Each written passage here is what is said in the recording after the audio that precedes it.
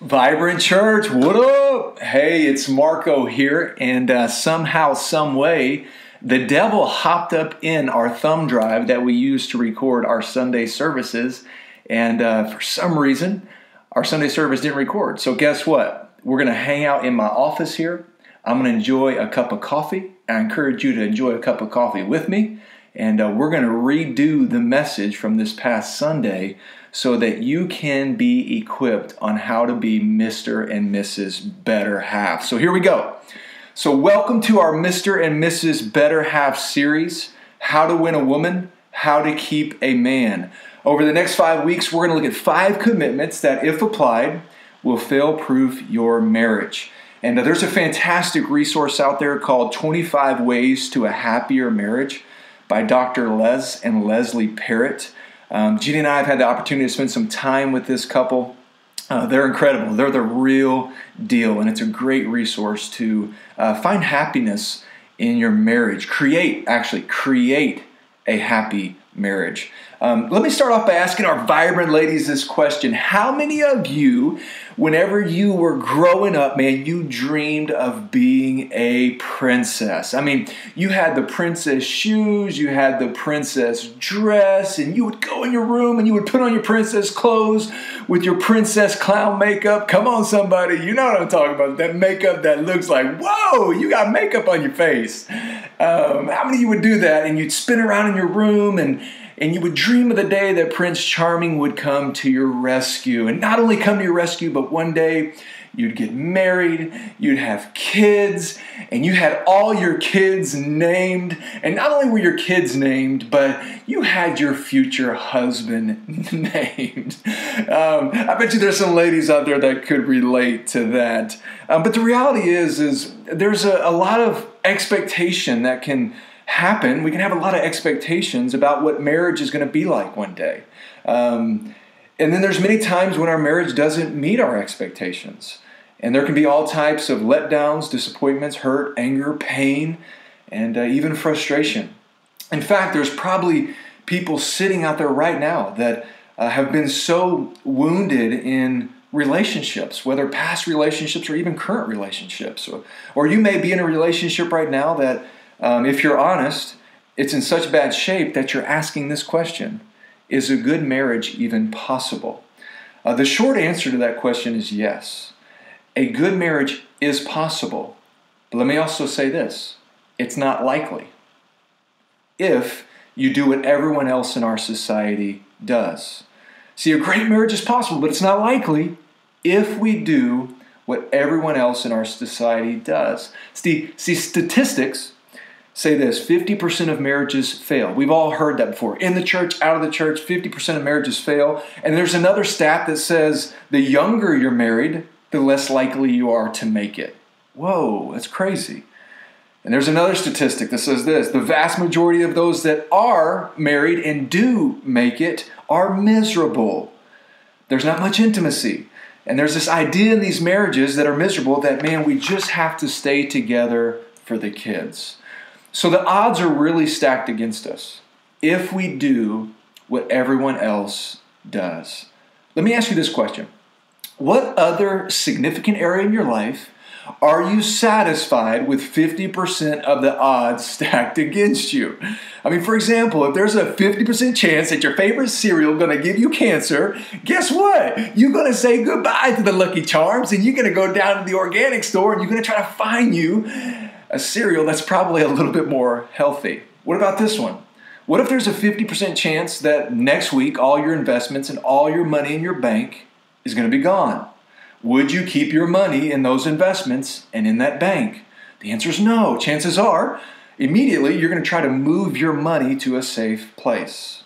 What if I told you that when you went to school, for all my school folk out there, college folk out there, or people getting a higher education out there, if you went to school the next day, and there's a 50% chance that when you walked onto campus, you would get pantsed in front of everybody. How many of y'all would go to school the next day? I mean, you'd be like saying, Mama, I think I'm getting a little sick. I think I'm getting a little cold. Mama, last night when I was sleeping, I got my pinky toe hung up on my covers and it broke and I can't go to school today. I mean, you would be coming up with all kinds of ways to play hooky. See, the reality is that when we would say no to all these situations because we're not satisfied with 50% odds against us in our life. So over the next 5 weeks, if you're not married or you are married, we want to help prepare you and equip you on how to have better odds in your marriage, how to be Mr. and Mrs. Betterhalf so that you can fail-proof your marriage. The cool thing is we even have a hashtag for you. If you like to get on social media and you like to rep whatever God's doing in your life on social media, you can use the hashtag VC Fail-Proof Marriage. Hashtag VC Fail-Proof Marriage. Vibrant Church Fail-Proof Marriage. If you're married in here, we want your spouse to look at you and go, I'm so glad I married you. You're not perfect. Lord knows you're not perfect, but you're the perfect person for me. You are my better half. If you are married in here or you're not married in here, we want you to walk away saying, man, the commitments that they talked about in the Mr. and Mrs. Betterhalf series, I need to apply those in my life right now so that when I say I do in the future, I can have a fail-proof marriage. Again, the odds are stacked against us if we do what everyone else in our society does, but there's hope. And that's what we want you to know at Vibrant Church. We are a place where, man, our heart's desire is for you to experience hope for tomorrow and healing from yesterday. Man, we all need hope. We all need healing in our lives. And over these next 5 weeks, we're going to identify 5 commitments that will offer you hope, that if applied, they will fail-proof your marriage. So what's the first commitment we've got to apply to become Mr. and Mrs. Betterhalf? What's the first commitment? The first commitment is this. We have to seek God. You have to seek God individually and together as a married unit on a regular basis. See, this is week 1, seeking God. Week 2, we're going to talk about how to fight fair. Week 3 is going to be how to have fun in your marriage. Week 4 is going to be staying pure. And then week 5, we're going to make this declaration that we will never give up. So let's unpack this first commitment to seek God. And I want to start off by saying this. Hey, Houston, we have a problem. We have a problem. And our problem is this. Before we're married, many of us aren't seeking God. Instead, we're seeking a spouse. Yo, time out, Marco. I'm not quite understanding. I mean, isn't that what I'm supposed to do? I mean, God made male and female, and when he made female looking the bum, yo. Like, I mean, come on, bro. What's up? Hold on. Hear me out. Here's the problem. We're seeking the perfect someone. Anything wrong with that? No. But that person that we're seeking, and we're seeking them to meet all of our needs. Because everyone knows that we can't really be happy until we find the one. The one. The one. How many of you know about the one out there? Maybe you've had somebody come up to you and say, hey, do you think they're the one? I can remember when I was a youth pastor, man, for years, for 7 years, I stacked 1,100 chairs every week in the auditorium and then restacked them to get ready for our youth ministry and stuff. And I had these crew of teenagers with us, and sometimes my friends would come and help me. And I can remember I had a friend, Brian, and one day he comes up to me, and as we're stacking chairs and we're talking, and I said, hey, Brian, I said, dude, I like Jenny. At the time, it was Jenny Dervaloy, and he was like, dude, you like Jenny? I was like, yeah, bro, I like Jenny, man. And he goes, do you think that she's the one? And I was like, bro, I think she's the one. And obviously history shows us that she was the one, and she was the one that God had for me. But we're going to talk about this here. We're going to talk about the one. Here's some other ways that it looks. So the guy meets a girl. She's pretty. She smells good. She gives him attention. Their eyes lock in public. And he's going, yo, I think I found the one. How about this scenario? This girl. So I met this guy, and oh my goodness, he is so sweet. He talks and talks and talks. Our conversations go on for hours. It's amazing. You're not going to believe this, but we fell asleep talking on the phone together the other night. I mean, can you believe this? I think I found the one. See, society and culture tells us that to be satisfied in life, we must find the one. Nobody's walking around going, hey, I met someone. They're so awesome. I think I found the two. Yeah, nobody's doing that. No, it's, have you found the one? And at some level, culture is right. But again, there's a problem. And here's the problem. The one that will meet our every need is not a person. It's God. In order to have a Mr. and Mrs. Betterhalf fail-proof marriage, check this out. God has to be your one, and your spouse has to be your two. This is vital. It's a vital foundation and commitment needed for any relationship to last. God has to be your one, and your spouse has to be your two. See, God designed it this way. He designed marriage to function like this from the beginning. Check this out. Matthew 22, 36 through 38. Teacher, this guy approaches Jesus and says, Teacher, what is the greatest commandment in the law? Jesus replied, love the Lord your God with all your heart, with all your soul, and with all your mind. Listen to this. This is the first and greatest commandment, Jesus says. And the second is like it. Love your neighbor as yourself. So what's the first commandment? Man, we've got to find the one. We've got to love the one with all of our heart, soul, mind, and strength. See, God is your one, and your spouse is your two, and it has to be in that order. Well, Marco, God is my number one, man. But my kids, if I'm honest, are my number two. Time out. No, that's not right. God is number one, spouse is number two, and your kids are your number three. God has put those kids in your family to watch mom and dad live out a fail-proof marriage.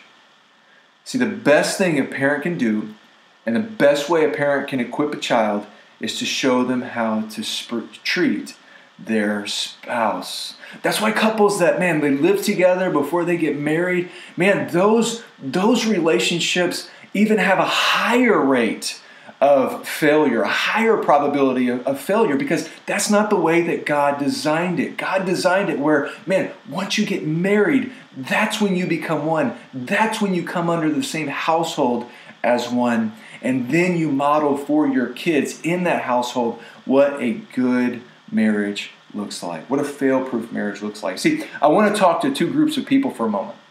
The first group is those that are not married, but one day you'd like to be married. Here's what my prayer for you is. My prayer that your commitment would be this. I will seek the one while preparing for the two. If you're not married out there, this is the best thing that you can do. I will seek the one while preparing for the two. Matthew 6:33, it says, but seek first his kingdom and his righteousness, and all these things will be given to you as well. See, we want to love God. We want to seek God. We want to please God. We want to know God when we're not married. Marco, I want an incredible spouse one day. Then be an incredible follower of Jesus. Seek God first, and he will bring the right person at the right time in your life. You don't have to figure it out. You don't have to make it happen. God will bring that right person at the right time. See, the closer you get to God, actually the closer you get to each other. That's just how it works. See, a lot of times in our culture today, there's a lot of people, I say some people that call themselves Christians, but they put the God thing off until later when they think life matters more. So you're single, and you think one day I'll be married, and when I'm married, that's when I'll get really serious about my walk with God. But for now, man, I'm going to hit up the clubs. I'm going to date whoever comes my way. I'm going to jump around from this person to that person. And you live kind of an ungodly life now, thinking this, that one day later, I'll get serious with God. And as somebody who's been down that road before, as your pastor, I'll say this, that way of thinking is incredibly dangerous, incredibly painful, and can create some serious problems in your future marriage. See, there's a true story of this girl that loved God growing up. She goes off to college, and in college she gave in to peer pressure and started partying. Excuse me. Partying turned into alcohol. Alcohol turned into drugs, and drugs turned into guy after guy after guy. It got to a point where she found herself in a lifestyle of very destructive sin. In the back of her mind, she would tell herself, but I still believe in God, and there's something in me that I know I still love God, and I want to live for God. I still want a godly marriage.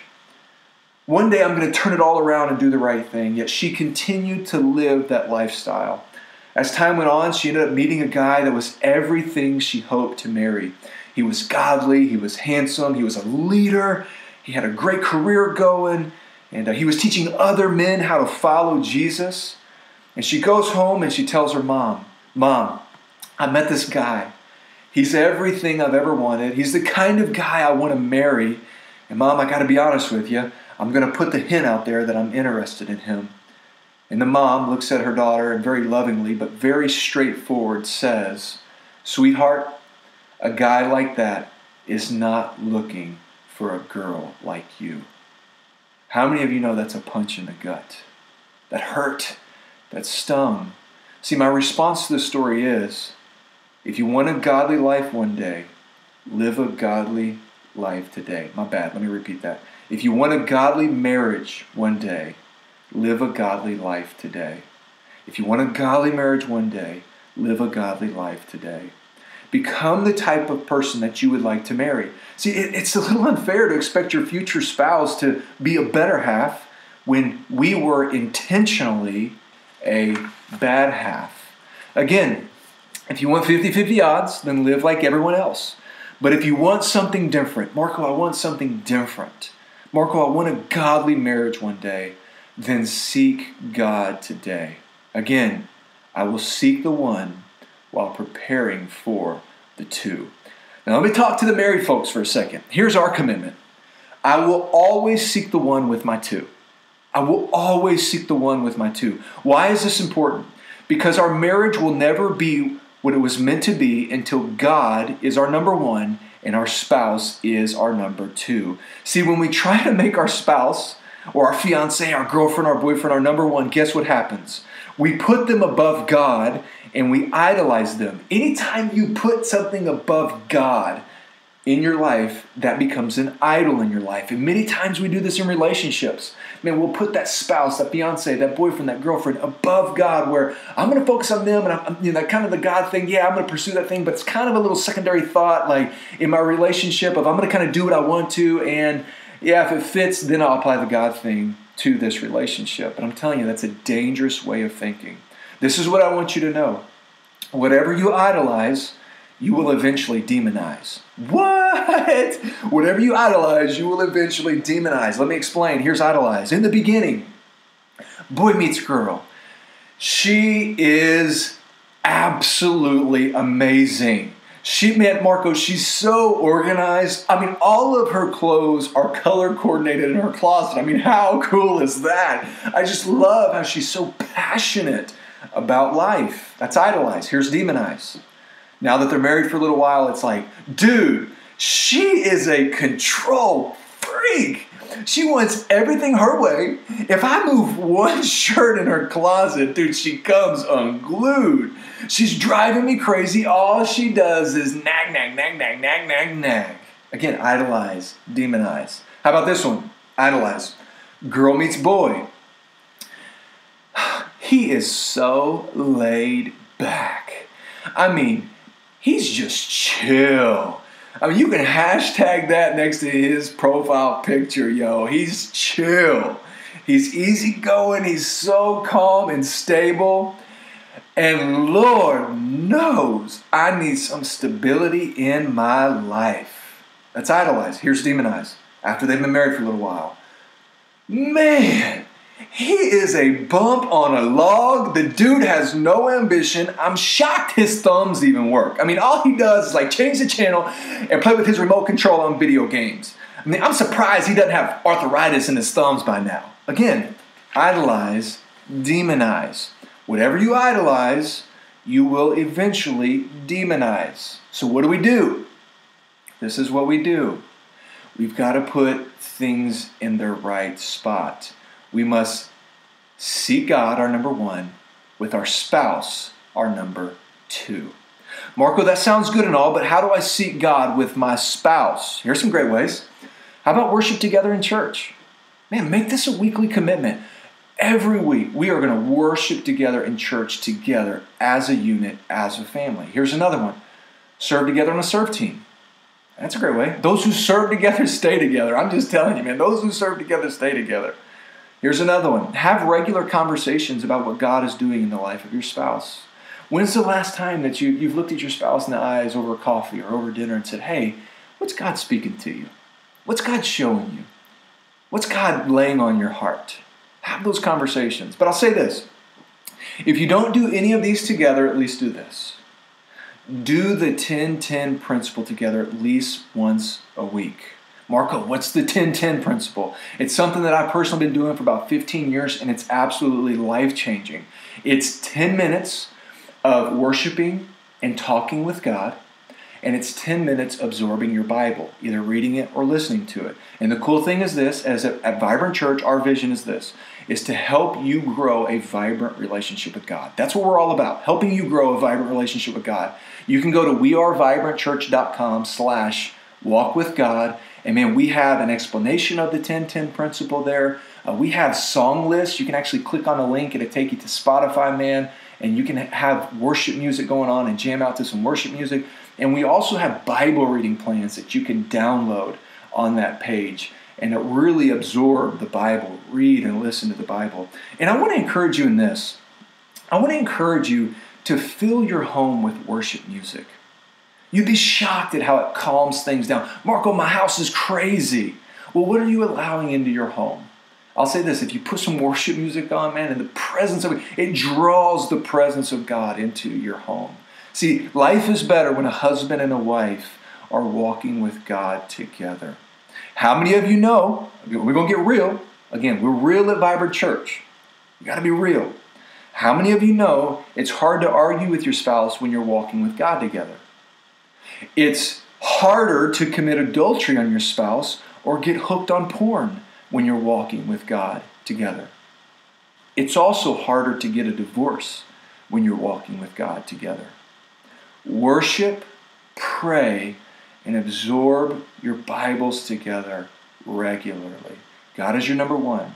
Your spouse is your number two. See, Family Life did a survey, and they surveyed thousands of Christians. And the surveys came back with these stats. Fewer than 8% of Christian couples pray together regularly. Wow, that means 92% of Christian couples, they don't pray together. But here's the good news. Out of those 8% of couples that do pray together, check this out, fewer than 1% divorce. Whoa, that's 99-1 odds that they're not going to get divorced. So here's the final thought for today. What odds do you want? Do you want 50-50 odds that your marriage is going to end if you do what everyone else in our society does?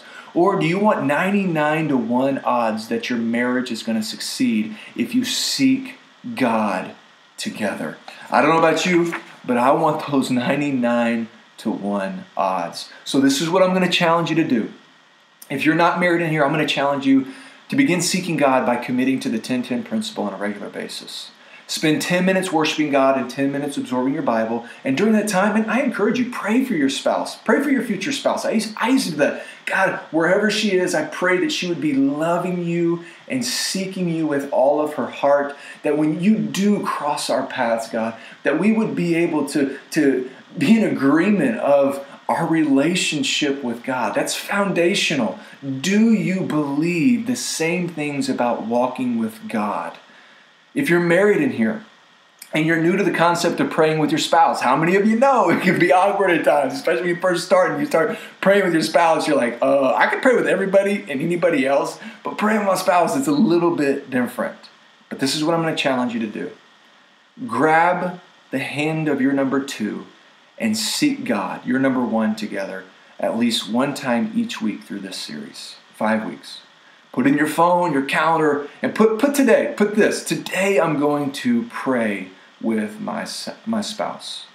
If you're already married in here and you already pray with your spouse, then I'm going to challenge you to do this. Grab their hand and seek God together every day for the next 5 weeks. And if you'll do this, I believe that God will fail-proof your marriage as you become Mr. and Mrs. Betterhalf. I hope you enjoyed today's message. Again, the devil tried to stop us by getting up in our thumb drive, but let me tell you this. The devil tried to hold us back, but he can't. Anyways, I love you guys. I hope you have a great day. Let me pray with you, and we'll close this message. God, we love you. We praise you. I thank you for every person listening to this today. God, I pray if they're not married, that they will seek you. And God, that through a God moment, you will bring their perfect spouse to them. God, as they seek you, their number 1, God, you will bring that perfect number 2. And for those that are married in here, God, I pray your protection over the marriages of Vibrant Church. I pray your protection over the marriages of our country in the United States, throughout the world, God. Protect that unit as they glorify you, Lord. We love you, we praise you, and we thank you for your goodness. In Jesus' name, amen.